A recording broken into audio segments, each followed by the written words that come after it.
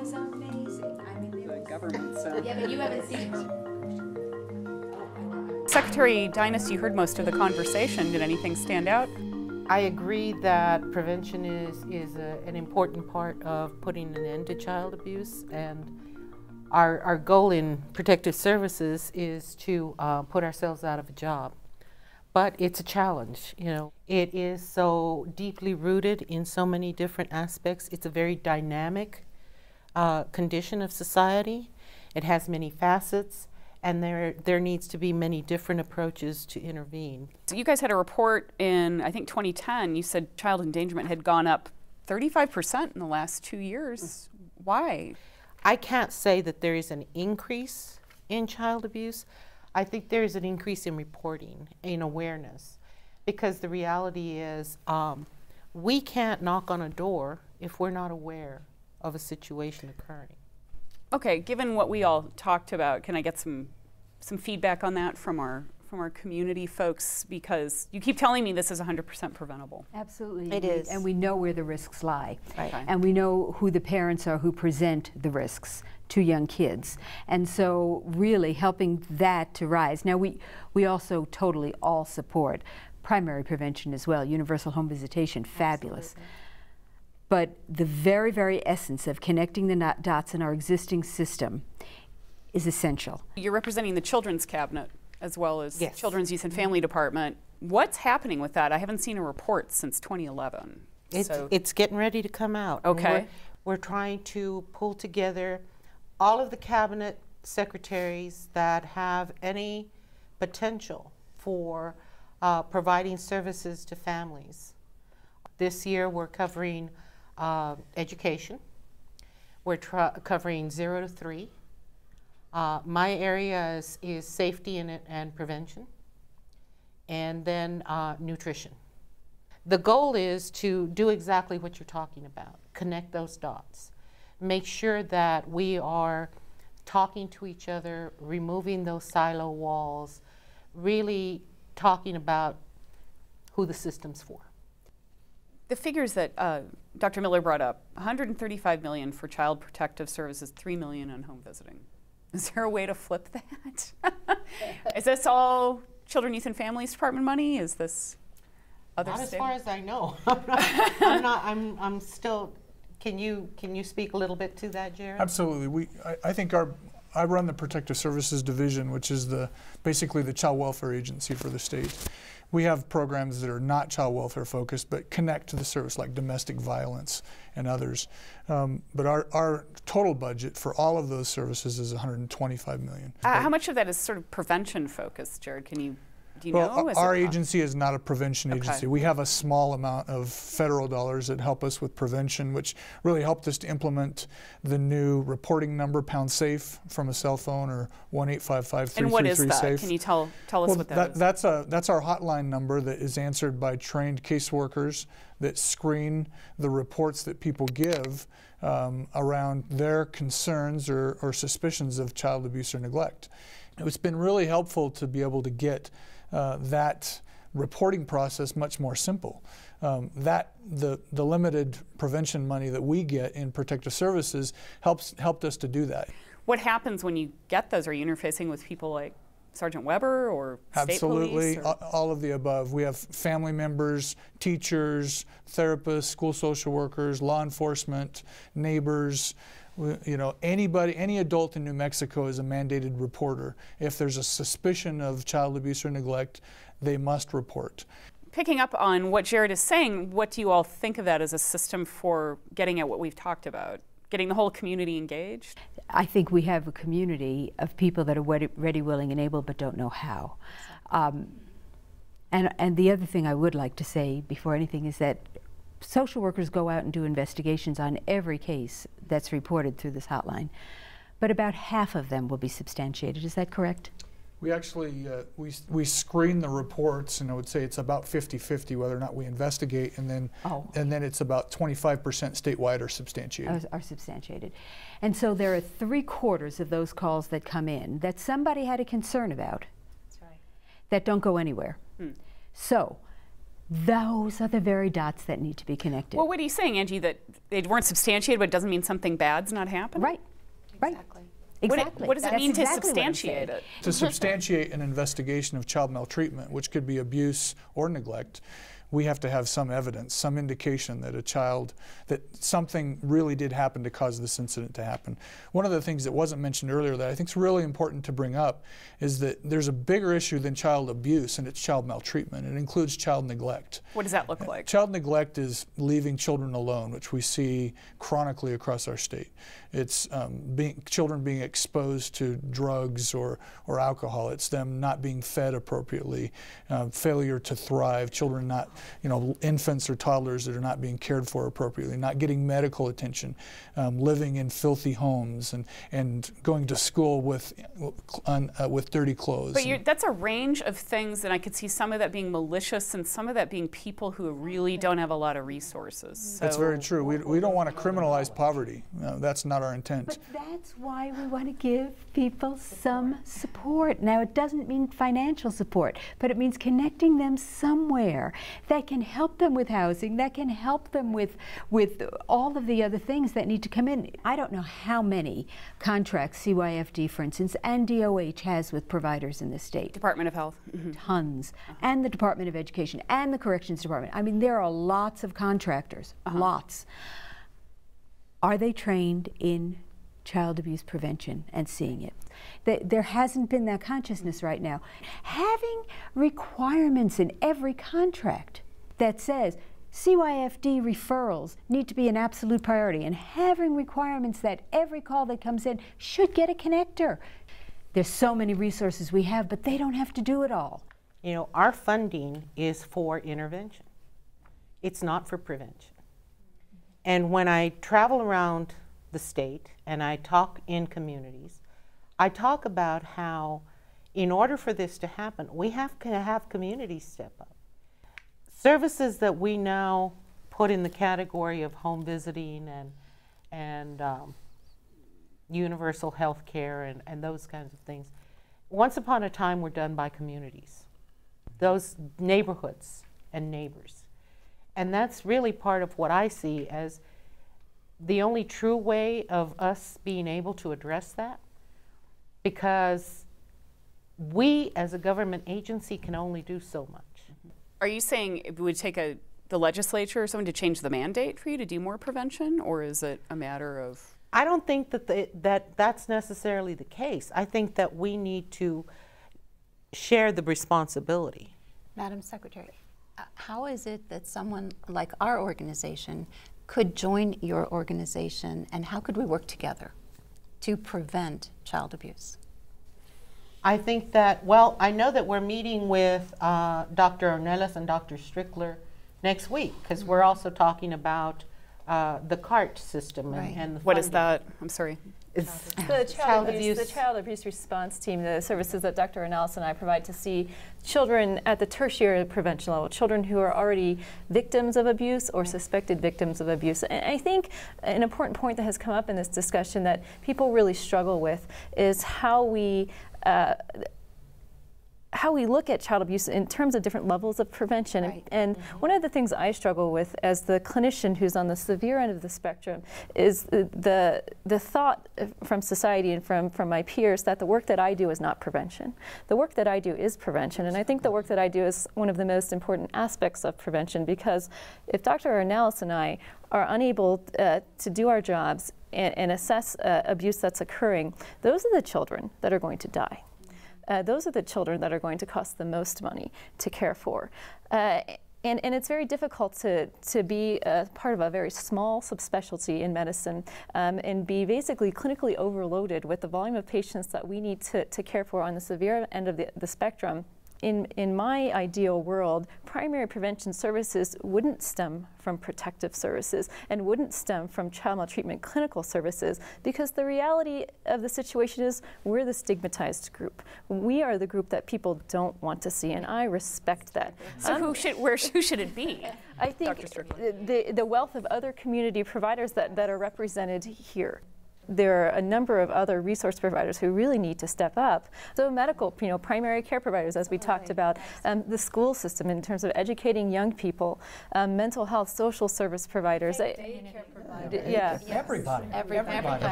And truth of the matter is, folks, animals were protected before children were. And I think everyone here knows that. And unfortunately, by law, and even by society, acknowledging the importance for the need for protection. The first child abuse laws came from laws that were in place that protected animals. That's how they prosecuted the first cases of child abuse on the books, was using animal protection laws. Exactly. And it was less than 100 years ago. Yes. And to put it in a global historic perspective, we have only, as a world, as a society, begun to talk about child maltreatment in the last 100, even 50 years. You know, the battered child syndrome was coined in the mid-70s, so it's really only been 35 We have a years. lawmaker here. What is the appetite in the legislature? I know we've had a tough budget years, but the data on early childhood development is pretty strong. Yeah. Do they see this as an economic development issue in kids? Well, I see it as that, but it's hard to convince some of my colleagues what early childhood development means and what it is. Well, and has how some it of your, I works. know some of your legislation's focused on Yes. increasing penalties. Exactly. Well, can I ask you all? I mean, is that effective? And I'm going to go for another enhanced You want more penalty. penalties. Okay, but is that the way to go? It's a means of tertiary prevention, it means only because if someone is behind bars, they don't have access to a child to harm them in any way. I think certainly that's not the ideal means of prevention for anyone sitting in this room, but is it in some way effective? I suppose. Yes, it would be. Further would be for prevention is go to the prison and then start training there, and then to the parole officers and training there, because you Training people who are incarcerated? Yes, who were the perpetrators. They need to be trained as well. Otherwise, they're going to go out and do it again. They've all been PB&J's been cut. doing that for years. We started that Yes, in you did. 1988. Yes, you did. And those You lost programs no funding. longer Yes. exist. One thing I'm worried about, we come out of this, is that you're telling me your mandate is intervention. So I'm afraid we're all going to say this, and we're not saying who should be leading this. What I'm hearing from this conversation is our legislature needs to step up and recognize we need to form a whole new oversight organization for welfare of children before abuse and before maltreatment happens. And is that the means to connect the dots? Well, I don't know. I think we have some places. We have an early childhood learning council, and the charge is really to create a seamless system for young children. And we know that young children are the ones at greatest risk for child fatality. And so we can have a conversation about how perhaps they can serve to create the policy and the place where calls can come in to connect children to systems that already exist. I don't think that the creation of another entity is really what's going to fix it. I think the entities are out there. It's just that we need to identify who is willing to step. I think the Early Learning Advisory Council is an excellent point of contact. Reality is we've got to engage schools, because my experience as a therapist, as well as someone who's worked with teenage girls, who had a teenage girl pregnant in my home, the mother of my son's daughter, who said, I'm finally going to have someone to love me. And we have to look at that as another aspect of what leads to child abuse, is these young girls having babies, intentionally having babies. It doesn't matter. You can teach them all about contraception. They're not interested. They want to have a baby. Finally, someone that's going to give back to them what they haven't been able to get from anywhere else. Is this something particular to New Mexico, or do you think this is nationwide? Oh, I think it's nationwide. Okay. I think that's part. We have a We do have a high teen pregnancy rate. Yes. But that is part of the issue, is that, yes, we need to start with that baby at the center. But I think that as a long-term view of things, we need to get back to even before that baby got created. So that when that baby gets created, it comes into an environment that can provide what that baby needs. The other thing that I think is so important, and I think several people have touched on this here, is that we also need to invite into the early childhood realm and into this realm of talking about children the unusual suspects. We don't, for example, I don't think, we don't have anyone from the faith community here, and the faith community is very involved in the lives of families.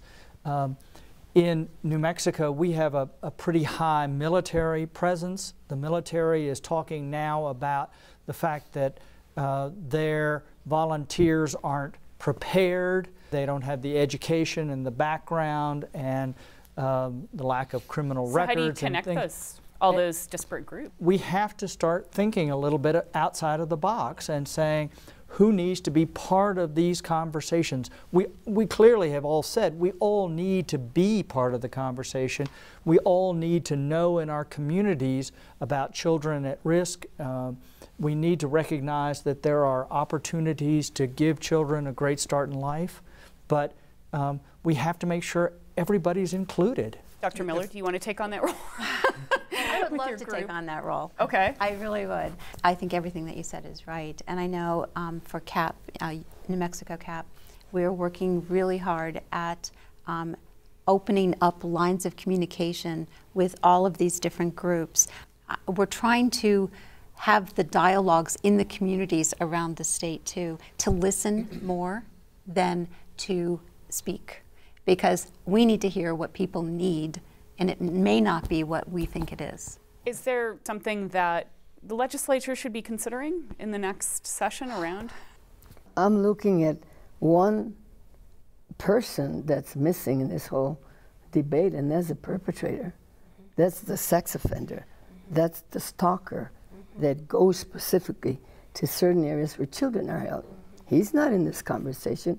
How common is that versus people who are perpetrating within families? You are seeing, is there any typical person who's a child abuser? My experience is that anyone could abuse a child, at least physically. Now, sexually, that's a different conversation, but certainly there are risk factors that have been addressed that should be looked at. I would say that family violence, meaning the abuser of the child actually has a connection to that abuser in some way, is far more common than your pedophile who's hanging out at the park. Not that those people don't exist, because they do, and they are very dangerous and they need to be dealt with. But I think for purposes of our discussion here, what we're really talking about is the family. This is one reason I wonder why this doesn't get discussed, because the ugly secret is this often happens in families. I'd like to say that I think young women who are in relationship with men often are in relationship with men. They know that the man isn't the safest person to be with, but I think there's really a financial issue. This is a very dangerous thing. I think what we do know is that it's the non-biological fathers are often really dangerous for young children. And we're also seeing an increase of women. Yes. Who are the perpetrators. Yes, really? we're also seeing that. Oh. But we're really... That's the unspoken. Really? That is very unspoken. You all have told me this is 100% preventable. How do we do that? How do we fund that? 3 years ago, I was in Valencia County in a town hall with the members of the community after a horrific murder of a 3-year-old boy. And I was sitting there talking to the citizens of Valencia County and receiving their anger and their frustration and their outrage, and rightly so.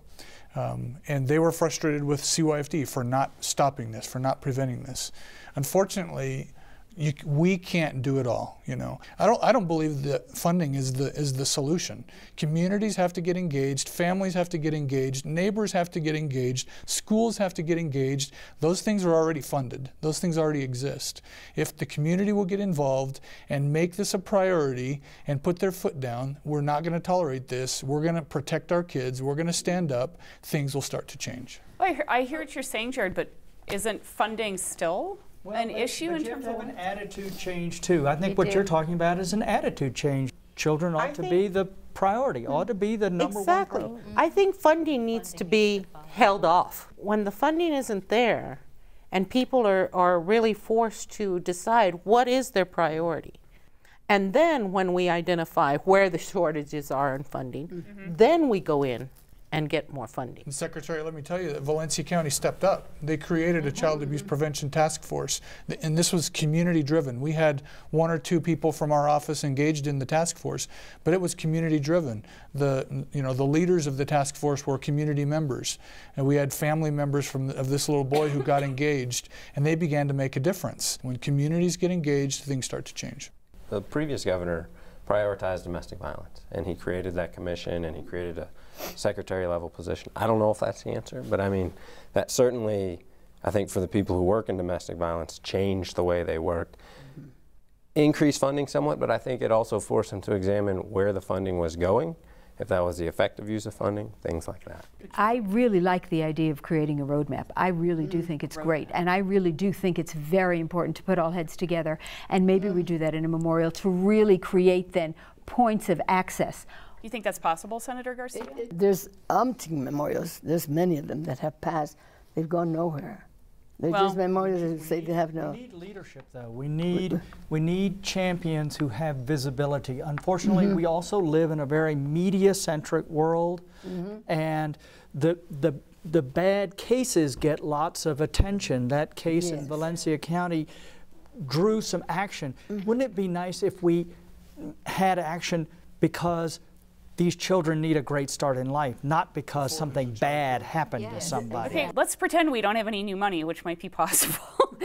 How is it 100% preventable that if we don't have this new money to create universal home visiting? We redirect our money that we do have to make children our first priority. I like the idea of a memorial that allows us to explore how we identify, where we identify. The ELAC may be the ideal place to identify. ELAC? The Early Learning Advisory Council. As the point of contact for creating these resources in communities. It's just a matter of, as Angie Vacho says, connecting the dots. Well, with that, I want to thank you all for coming. Thank you for having this great conversation on Public Square. Thank you very much. Thank you. Thank you so much.